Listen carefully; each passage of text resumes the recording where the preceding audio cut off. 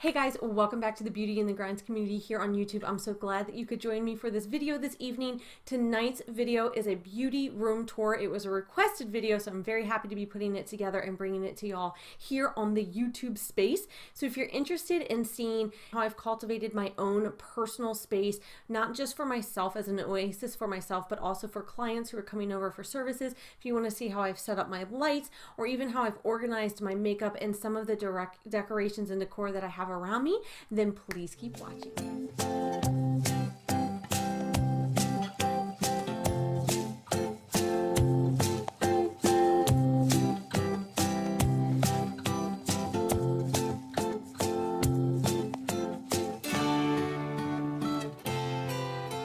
So my beauty room, I'm going to give you a brief history lesson, has taken pretty much this whole year just to get to the point of where you are seeing it in the video. It is a work in progress. There's multiple things that I have left to do and that I want to do in this space, because as well as it's a place for me to film and create content for all of you guys here on YouTube, but even for my Instagram community, it's also a place for people. It's a place to have makeup services done and facial services done.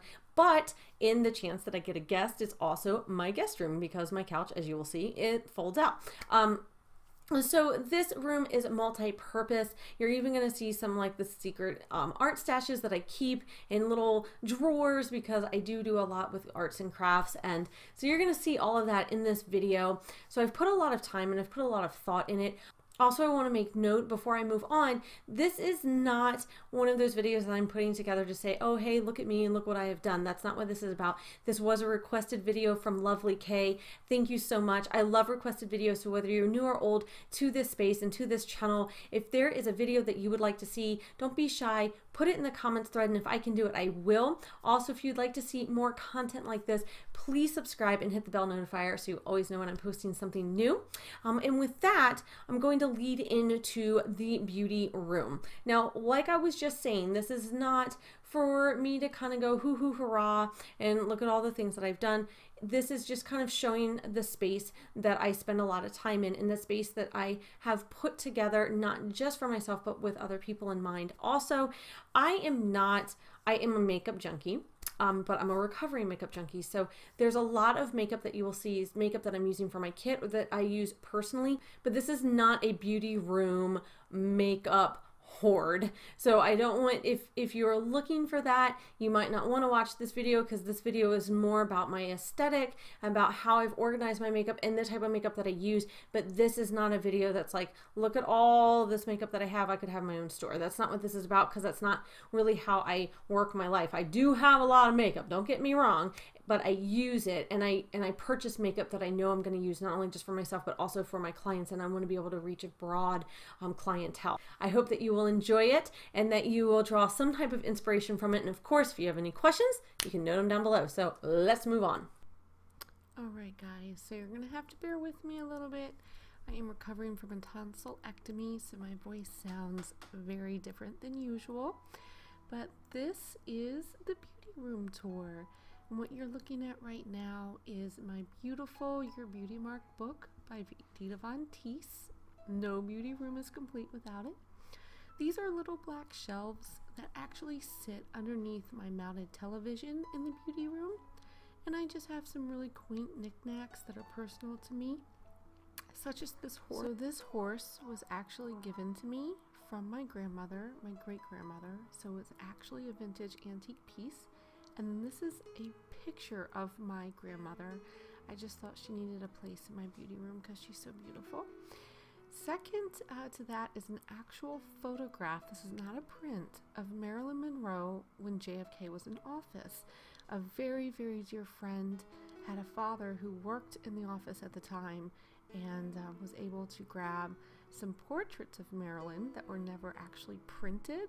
And many, many, many years later, I was gifted one of them. So I feel very special to receive it, and it's a very treasured item of mine. This is just a program from Dita Von Teese. I like to keep books on the shelf. I'm a huge reader. That's actually a 1954 Time magazine with Marilyn Monroe on it. So all the books in my beauty room have something to do with beauty. Whether it's fashion inspiration, makeup inspiration, life inspiration, it all has to do with... What? Oh my goodness, how did Harry Potter get in here?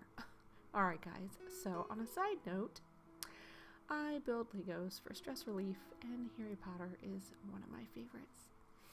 So moving on from the bookshelves, I will be taking you over to my L-shaped couch. Now this couch came from IKEA, and it is a bed and storage. So that slides out on the bottom to create a queen size bed, and then this lifts up and you can put the pillows or the mattress or the sheets in there. It's really great and works perfectly for small spaces. So my beauty room is not a huge room, but you can decorate in a way that makes a small room look larger. So by creating a gallery wall of all of the things that inspire me, Marilyn Monroe being one of them, you can create a lot of depth of field and make the room look larger even if it's smaller, especially when you add a mirror. Now some of the pictures on the wall that you're seeing, you don't get to see when I'm filming because they reflect the light and the glare of the glass, and I actually have to take one of those Marilyn's down and replace it with another one. So here is where the magic happens. This is my vanity desk. It is from IKEA. The two drawers on either side are Alexis drawers, and then I bought the very, very large 45-inch desk top in faux wood. So the Dita vase heads that I have on my vanity, I love them. Dita actually created these over the last several years. They are a bust of her head, and you can store anything you like in them. Obviously, I use them to store my makeup brushes, and I had to have the red rose and the gold rose because it looks so pretty with the decor of my beauty room. Now, I also am a huge DIY repurposer, so that origami white container was a candle from Bath & Body Works that I repurposed into a brush holder. The plate was actually gifted to me several years ago. It's meant to be in your yard as like a stepping stone, but I think it's so pretty, and I just use it to kind of hold the things I need to grab very quickly when I'm getting ready in the morning. This is from Home Goods. It's actually a jewelry box, but because it was split and I use Q-tips, especially pointed Q-tips in all my makeup looks, I thought it was perfect to put on the vanity, and I have an affinity for dragonflies anyway. Of course, more books about Marilyn Monroe and Hollywood and beauty. It's actually a framed picture of me standing on Marilyn Monroe's star on the Hollywood Walk of Fame. This wonderful little martini glass I picked up as a souvenir from the Dita Von Teese show I went to back in April. This is a signed photo of Yaya Han, who is a big cosplayer, so if you follow cosplay, you might know who she is, and I thought her cosplaying as Jessica Rabbit was perfect for the beauty room, and then my friend was able to get her to sign it for me when I missed the last cosplay convention and she was attending it. Now this spinny thingamajig I thought was a great idea. I asked for it for Christmas last year. Unfortunately, the cubbies are kind of tight, and it's not like a cheap piece of beauty furniture, and I just don't really recommend it. The other thing is you can use the little beads inside, the little cubbies on either side to help your brushes stand up or your liners stand up or whatever you need to kind of keep in place. So I have been able to work with it, but I don't recommend purchasing it. The cubbies, even for the lipstick, it only holds a certain size lipstick tube, and anyway, it's kind of wonky. I like it for what it is, but I don't recommend it. Now on this side, we're going to go through all of these drawers. Oh boy. So on the left side of my vanity are pretty much all the drawers that hold a lot of my overflow makeup and my pro makeup kit pieces. This top drawer is my personal accessories drawer. It's where I keep, quick eye makeup remover, setting spray, breath mints when I have clients, my makeup wipes, hair clips, sponges, powder puffs. Now that is actually the Flawless Finishing Touch. I have a review on it if you guys want to check it out, but it removes all facial hair, and it removes like the peach fuzz on your cheeks, so it creates a really smooth, flawless canvas on your face basically, because it removes all the hair so that your makeup applies even better. I love it. So if you want to learn a little bit more about it, you can check out the review on my YouTube. So moving on to the second drawer is going to be lashes, and I wear false lashes every single day. The ones right there are the wispies. I use those every day on the daily. I use the House of Lashes glue. It is the best, and if you are someone who struggles with your eyelashes lifting, The House of Lashes glue is worth the investment. I haven't had one issue since I've started using it with any of my lashes lifting. And I'm probably wearing that pair where the box is empty in this video. I bought that little acrylic container from Michaels. It's meant to hold colored pencils, but it's really great and portable for on the go. You can put the scissors to trim your lashes in, glue, extra sets of lashes, kind of overflow stuff. I like to use these little box containers to kind of throw my odds and ends. So these are my personal mascaras that I use. That one's from Unique. I got that from Katy Berry. It's really great. I like, oh yes, my rose gold eyelash curler from Tweezerman. It's like my new prized possession. The third drawer is an overflow drawer for single eyeshadows, mini eyeshadow palettes, alcohol to keep things sanitized while I'm working, facial moisturizer, my vampire teeth. I'm sure you guys who follow me on Instagram got a lot of love of those vampire teeth this past Halloween. And then of course the lint roller, because that baby right there who's sitting at the threshold of the door is not allowed in the beauty room because I try to keep it cat free for those who might have allergies. Almost the last drawer, I think this is the fourth drawer down, is my Pro Complexion Kit drawer. So a lot of the makeup that you're seeing right now is in like acrylic bags, and I will use whatever acrylic bag I have. Like, I don't care. I'm a repurposing fiend, and I like to be able to see what's inside of it. So this is all setting powder, primer, setting spray. There's a lot of Mary Kay foundations because I invested in some of those for my kit. I don't really use them anymore, but they're not empty and I haven't pitched them. I have a lot of Bare Pro press foundation, a lot of the MAC mineralized press foundation. This stuff is beautiful to create a really nice satin luminous look that's highly polished for anybody's skin. I love it. And then of course I have my skincare bag on the go. This is for clients because I'm a really firm believer that you've got to prep the skin well in order for makeup to look good on it. So I'm always prepping my client's skin before I even start makeup. Like, I will take off everything they have on, prep their skin, and then start glamming up their face.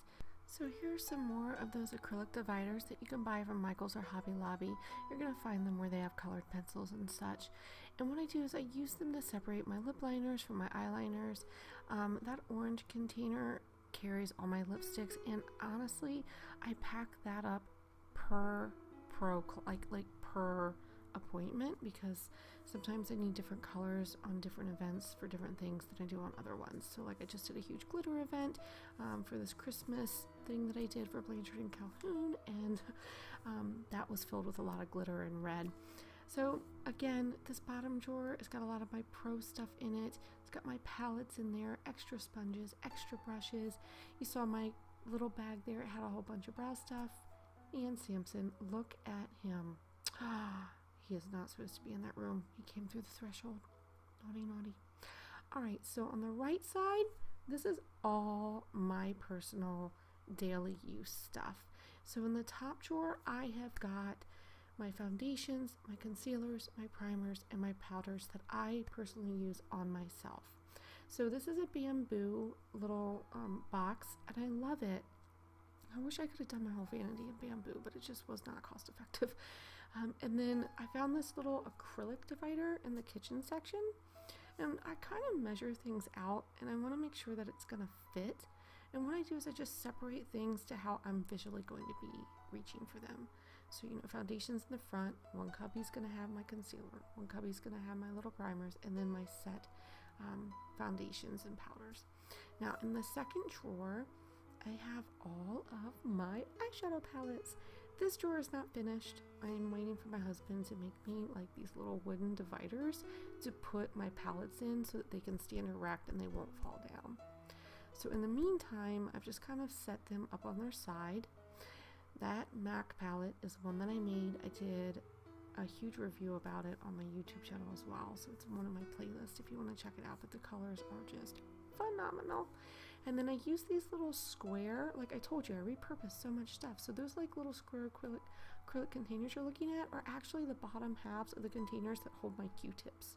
And I just put the single eyeshadows that I use on the daily inside of them so that they're easy and ready to go. So the third drawer is basically where I keep, you know, extra blushes, my gel liners, my brow products. I'm going to have my inner rim liners that are nude, and I keep them separated from the dark ones. You know, I've got my liquid liners in here.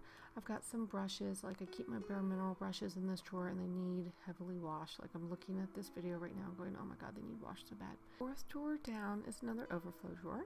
Now I'm pointing at this Ivory Goddess highlighter that I'm trying out from Bejeweled Goddess Beats. I'll put the IG handle below, but it is phenomenal, and she has multiple colors. You gotta go and check her out. I'm loving it, and there's some pictures in my Instagram feed if you want to see what it looks like on my skin. I do have a screwdriver in this drawer because this girlfriend believes you can do it yourself. So I asked for that for Christmas last year. It's pretty awesome. And then this is my arts and crafts drawer. I have one drawer dedicated to arts and crafts because I do a lot. The DeWalt hot glue gun is the god of all glue guns. So if you are a DIYer, that is the hot glue gun to get. I've got my label maker in this drawer. I've got my acrylic paints in this drawer. I've got glitter in this drawer. So yeah, acrylic paints, glitter, more glitter, got glitter everywhere, and my label maker. But anyway, you guys, thank you so much for taking an interest in my vanity, kind of how I have it laid out, what my little personal space looks like. I hope that you guys have a fantastic rest of your day. Of course, I'll close this video out. But I just wanted to say, if you have any questions, some of the products that I use, maybe you saw something and I didn't answer it in the voiceover, just drop me a comment, let me know, and I'll get back to you. A lot of the acrylic dividers I have found at Target and Bed Bath & Beyond, or even Home Goods, and I've honestly found them more in the kitchen section than in the actual beauty sections. It's just kind of about using your imagination, if it will fit where you need it to fit, and then how you can put it to purposeful work in your space. So you guys enjoyed these last few seconds of the vanity tour, and I'm going to close out the video. Thank you so much for listening, especially because I don't do voiceovers very often.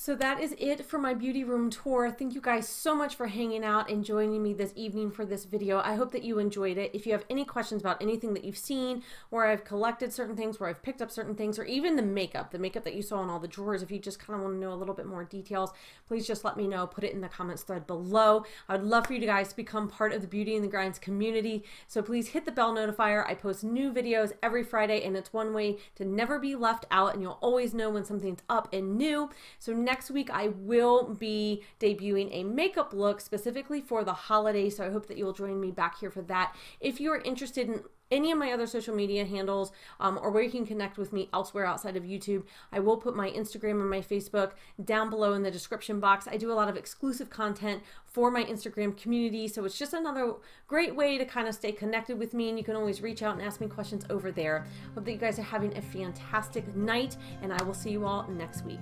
Bye guys!